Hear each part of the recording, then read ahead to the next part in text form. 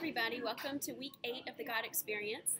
As you can see, I'm in the airport and I'm heading to the Declare conference. I'm so excited to be there, and I'm honored, really, and there's a kid crying in the background.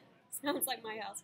Anyway, I'm so honored and really floored to be able to have the opportunity to speak to these women. So I would love your prayers. I'm speaking tomorrow morning, Friday, at 8 a.m. And I'm just excited. God is going to do big things, and I'm trusting Him for that. So this week's topic is rest with every breath, how we can encounter God as we go and breathe breath prayers, breathing Him out and breathing Him in and breathing out a prayer of thanks or need or praise or whatever is in our moment's reality. So anyway, this week has been full of prayers of, God, you're enough.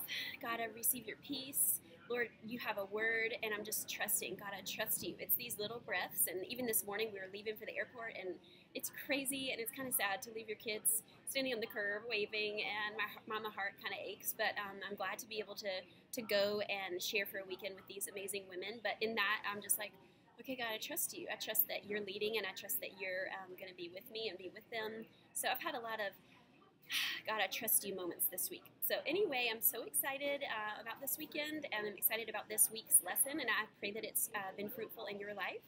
And I'd love to hear your thoughts on what it's like to pray breath prayers and how God has been meeting you lately. Okay, talk to you later. I hope you're having a great day.